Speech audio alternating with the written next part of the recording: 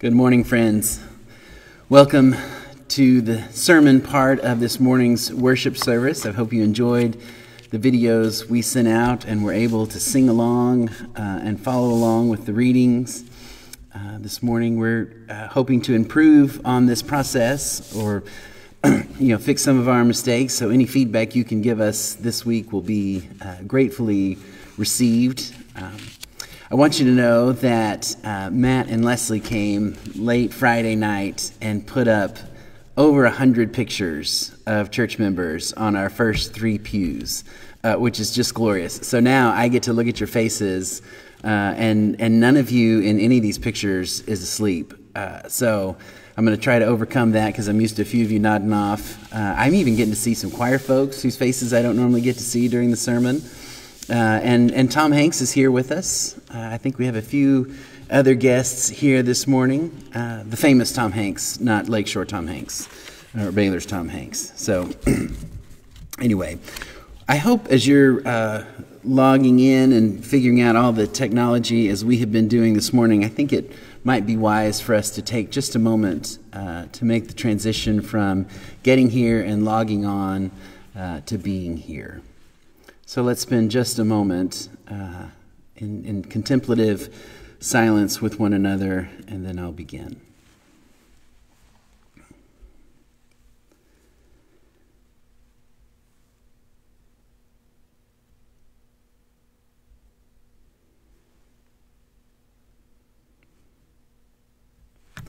I remember the first time I got the disease, like it was yesterday. I was in first grade in Mrs. McCarthy's class, and it was the first week of school. In the classroom, Mrs. McCarthy kept order and arranged us according to our reading levels and our math skills. But on the playground during recess, we were left to our own devices. And we were like wild beasts out there on the playground, like cave women and cavemen, seeing everyone as a rival and wondering how the hierarchy was going to form. Like our ancestors, we thought that a show of strength and agility would give some an edge over others, so the monkey bars were a prime proving ground for us. Anyone who could make it all the way across the monkey bars was sure to be in the upper echelon of playground leadership. I'd never made it all the way across the monkey bars before, but that was back when I was a little kindergartner. Now I was an older, stronger, braver first grader, and I was determined to mark my place in our little society. The boys were on one side of the monkey bars, and the girls were on the other. Lines formed on both sides as we eyed our rivals, those of the opposite sex. The first boy and girl who tried to cross the monkey bars failed. I was next on the boys' side. I climbed the ladder and wondered what that terrible feeling in my stomach was, but I decided to press on, and truthfully, at this point, I was more afraid of climbing back down the ladder than I was of even falling off the monkey bars, which were impossibly high up in the air, at least for a first grader's body. I climbed to the top, and I realized, even standing on the top rung of the ladder, I couldn't reach the monkey bars. I was going to have to jump to make it. I thought, better to die a hero on the playground than to climb back down and spend the rest of the year with the booger eaters. That thought drove me to bend my knees and leap for the bar. By some miracle, I caught it and held on for dear life. Then I realized I'd have to let go with one hand to reach out and grab the next bar. And I made it. Now, as my back hand joined my front hand, firmly gripped on the second bar, I saw her flying towards me. She was crossing these monkey bars like her feet were on the ground. Every movement of her body was in sync, and it was fascinating to watch. I realized quickly that I needed to get out of her way, and my thought was, I'll just scoot over to one side as far as I can and let her pass me by. I forgot that one cannot hold on to the monkey bars forever, and as soon as I tried to grab that big bar on the side, I lost my grip and I went flying toward the ground.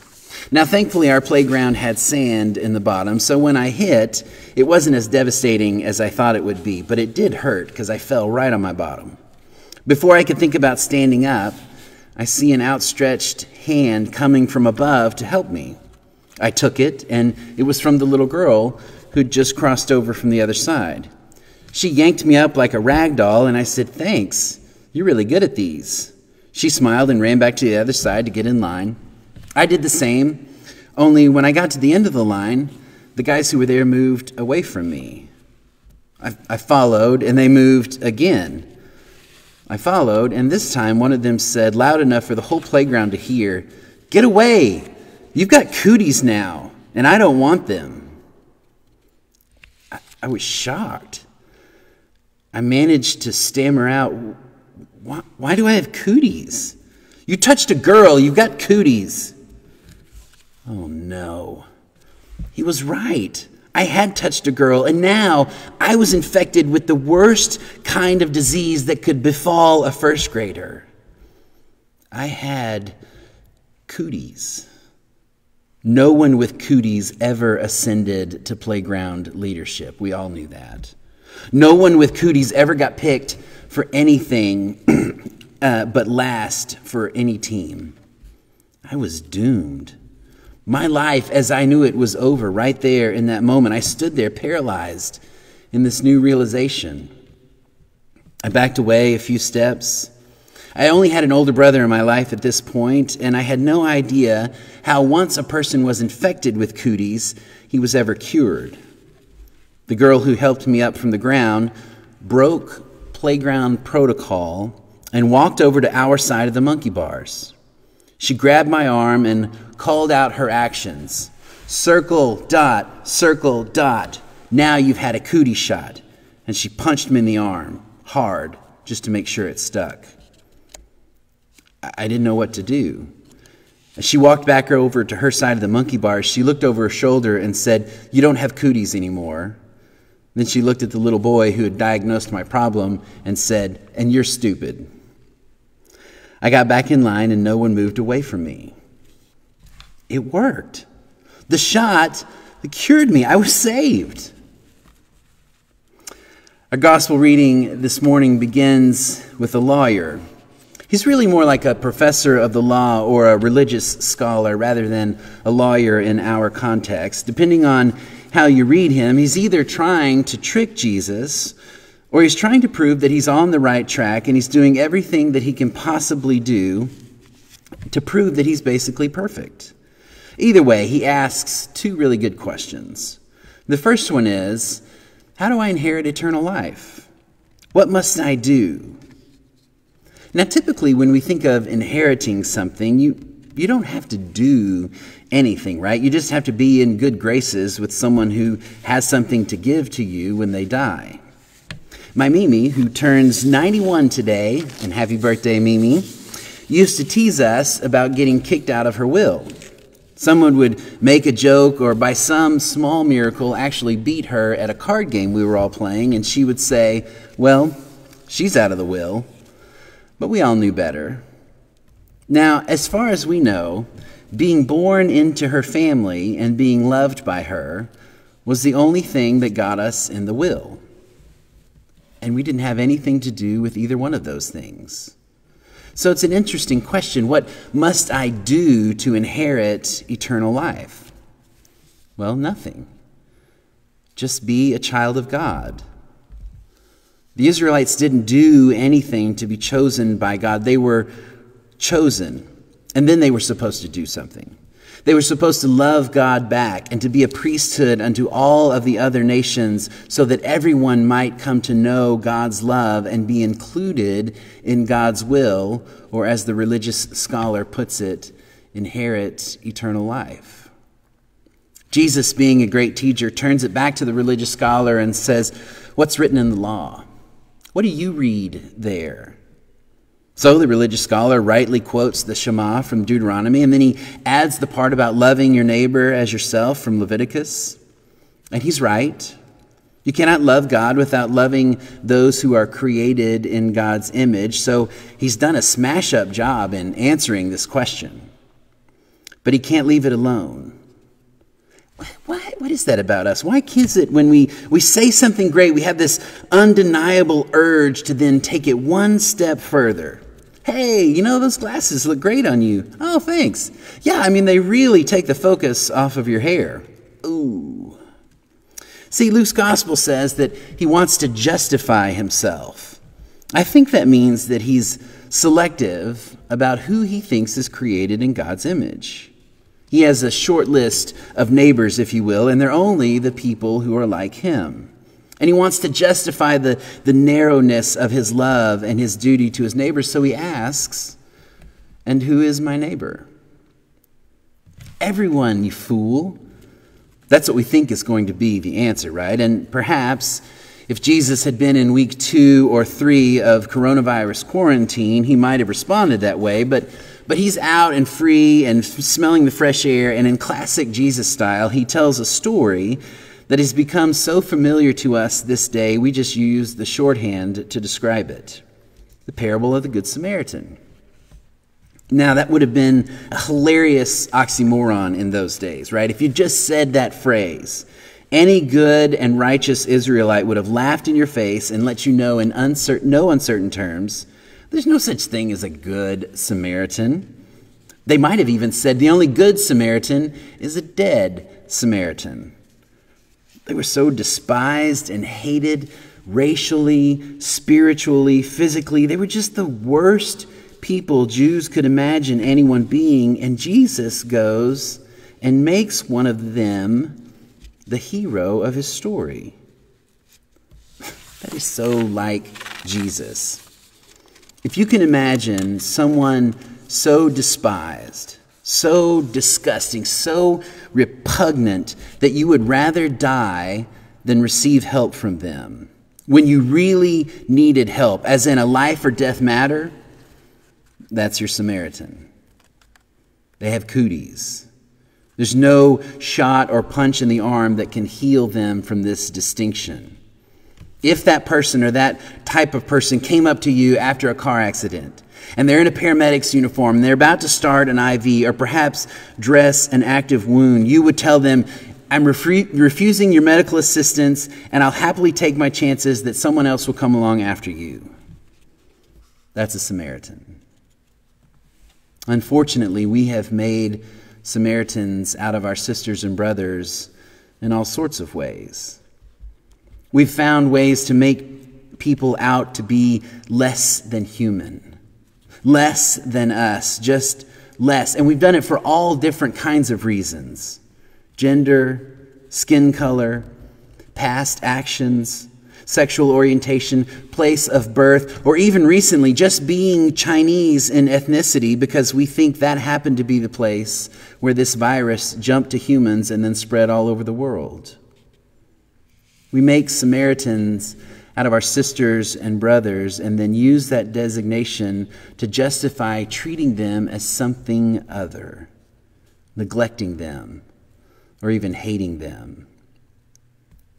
Jesus makes a Samaritan the hero in his story about how we are to love our neighbors. Jesus makes this despised one the shining example and the fulfillment of the second greatest commandment, to love your neighbor as yourself.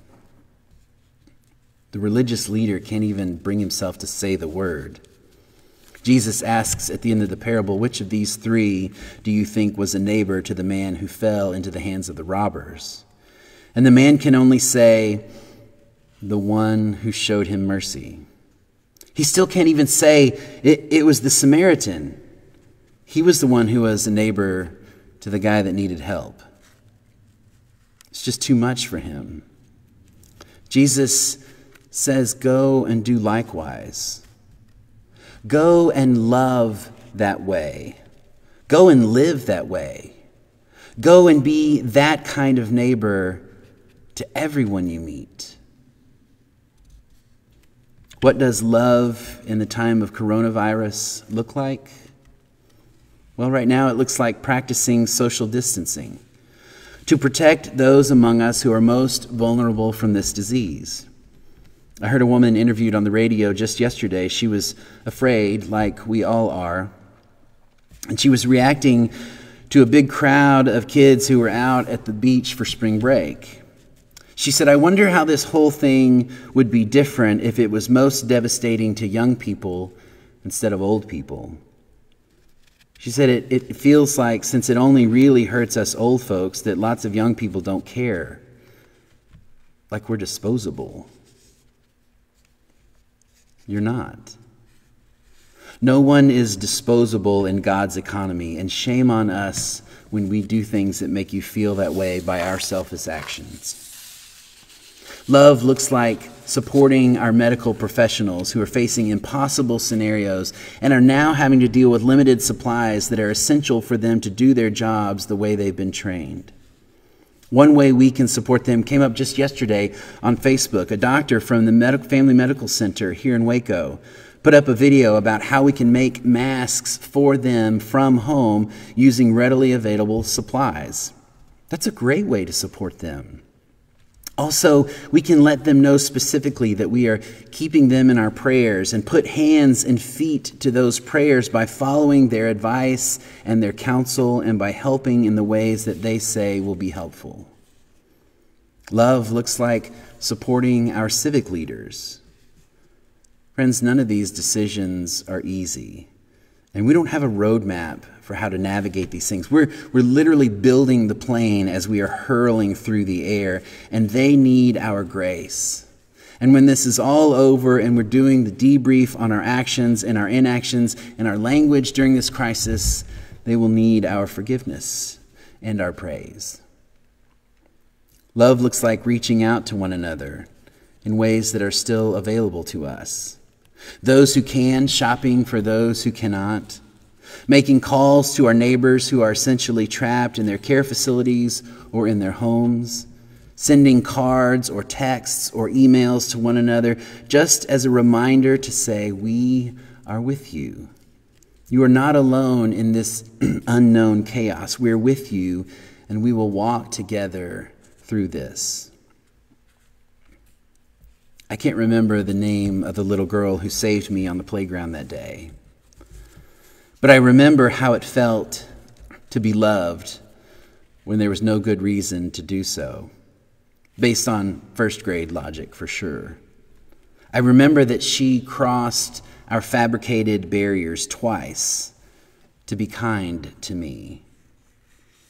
And that day, God's light came to me in the form of circle, dot, and a punch in the arm. God's light will shine through all different kinds of ways. Through groceries left on the front door. Through pumpkin bread left on the porch. Through the big tip that you give the person who got your takeout order ready. Through the kind word to the one who is restocking the shelves at the grocery store. Through a slow conversation with an old friend or with a new one. Through masks made at home and dropped off at the family health center. Or even through a funny meme shared by text. Let God's light shine through you to all of your neighbors as we walk through this season of life together. Amen. It is our practice here at 7th and James to pray the Lord's Prayer together during the season of Lent. So let us do that together now. Our Father, who art in heaven, hallowed be thy name. Thy kingdom come, thy will be done, on earth as it is in heaven. Give us this day our daily bread, and forgive us our debts, as we forgive our debtors. And lead us not into temptation, but deliver us from evil. For thine is the kingdom, and the power, and the glory, forever and ever. Amen. Sisters and brothers, may the Lord bless you and keep you. May the face of God shine upon you, even in all of this madness, and give you peace. Amen.